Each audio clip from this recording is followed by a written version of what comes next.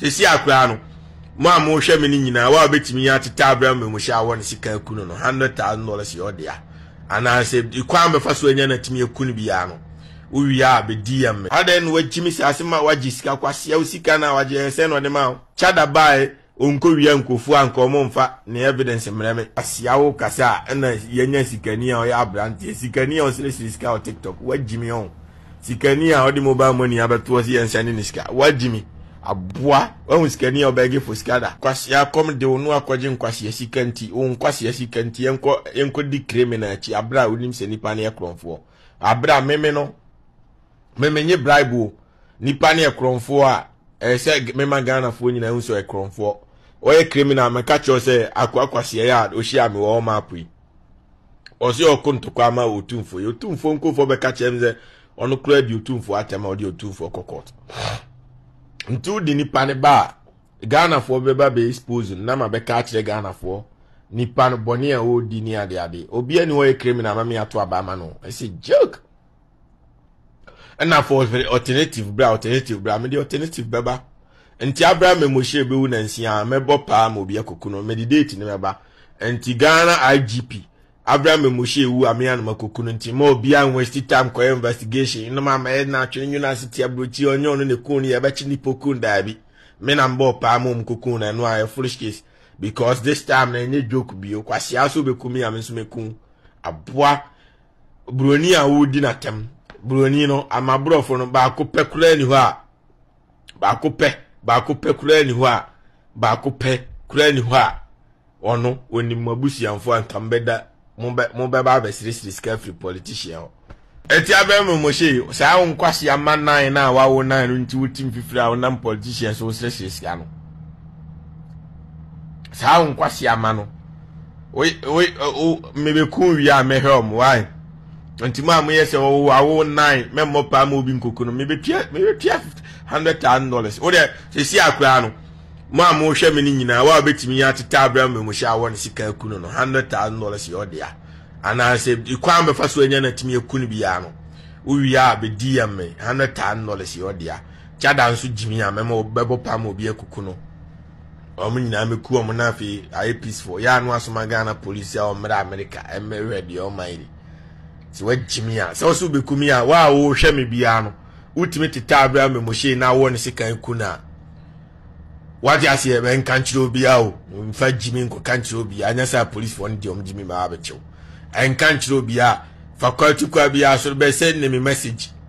wati asiye na ma me evidence me wo ya $100,000 amount e ba Ghana sika ma $100,000 e be 15 billion betima se sound destiny akwaje mansion bi adam na afi odidi aka kobie store bi na odidi on sia nipa no coming kofo even right now boys no mudi na chikura omo so wada ada omaje omusika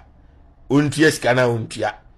radio fo si wada ada omo so omo advert man no stress sika o stress sika ni sika ne bae no no nkwa kodi sika no ma radio fo ni bi kronfo wi ye meto abama no na akuadonko o stress sika akuadonko kronfre no ho ai sikani no pa kwasi ndi omo kura no omo angasa kura no omo mesresi skada obi a wo klemus o yesikani obeboa youth no mom na wo za omo je omo sikadi look at this idiot anti criminals and yento abama no it's impossible so what I say it is impossible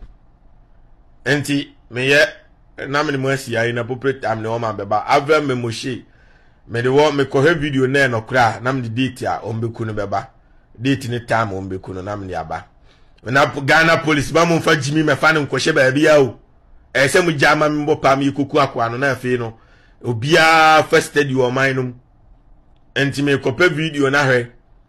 na me date ma ba wo ma foforo date ni time Abraham me mo hye me mo o ma ka koku no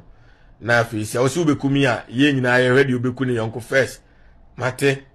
se wo ne o chada no mekun wi a chada no so 50-50 wan we ame no so mebo pa mo bi akuku no simple se mo se ma jimi an kwasiafo abusiafo me chiachia mo e mamu nua be ma Avraham ye nua be ma bi Accra HP waterproof cement e de aba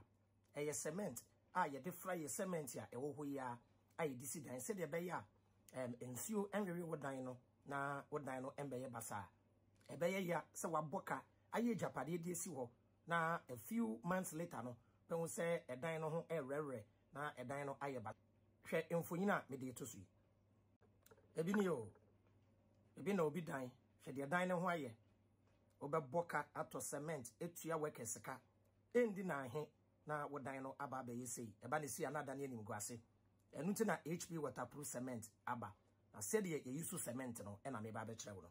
ba cho hwema me HP waterproof cement ni ni one bag bi afa normal cement ni 2 na afa anwa bi 4 cement 2 way adru 1 way e be fra anwa 4 way over done no 4 times ha obe say e wa ha say o de fra over done no 1 2 3 4 ne to so 4 no ansa na wa biem e de nsu agum e be fra kama o de plaster dan na unya wa ha obi ya radio efiura no wa wie e na 4 aba ho me kanfo ama obi a onya plaster say yisu method bi e fa plaster oda na unya wa ha obi ya enti said ye be use cement no e na meyi e de a kire wo no for numbers no a egu screen so no na uhie omo ewo kumase a papa mo chew kumase number no ma me fa kumase number ne ma so uhie omo ewo kumase a omo number no eye 055 1972358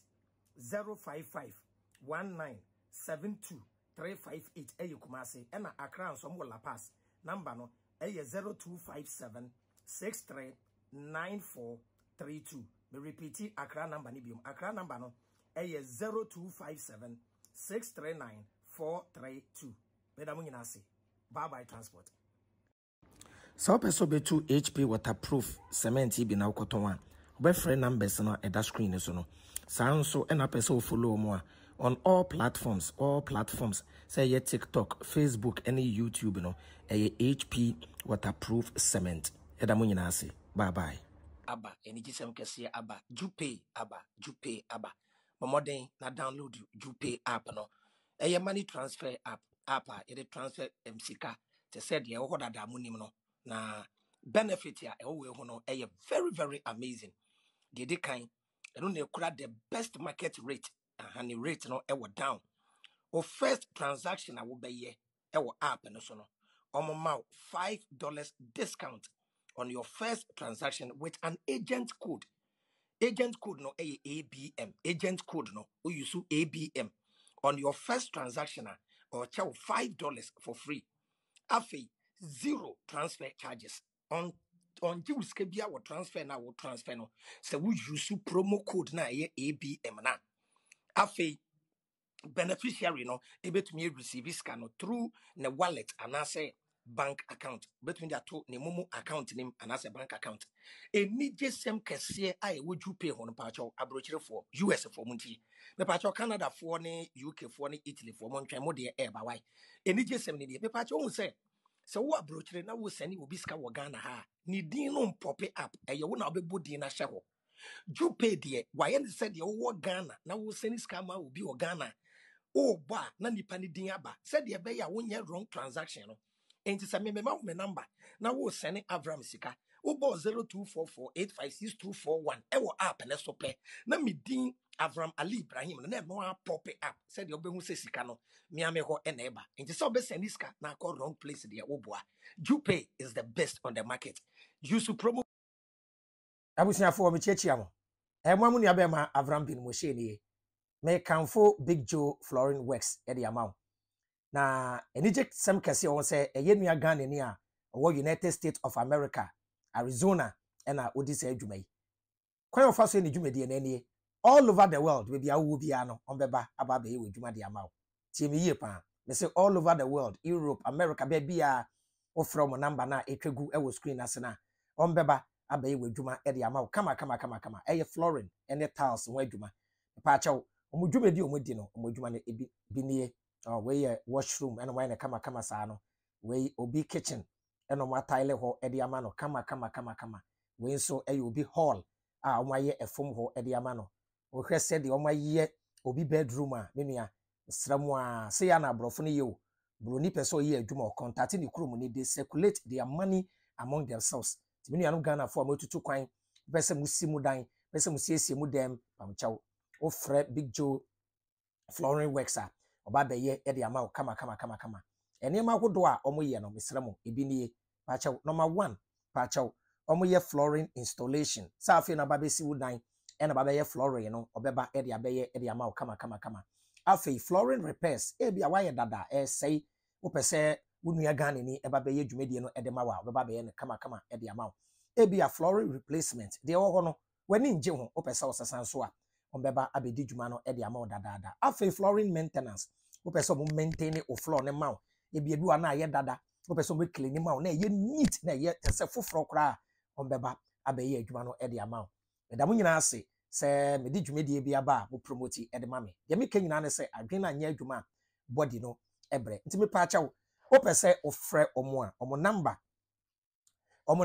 a wo be frɛ no pa acha wo e na etwegu e wo screen no ase no nti fa number no na frɛ mo be ye odwumedie mfa ma wo me pa acha wo omo number no e ye plus 1508 615 0578 plus 1508 615 0578. Edamo nyina ase. Adwena anya adwuma body ne bre. Thank you for making us number 1. Bye bye transport.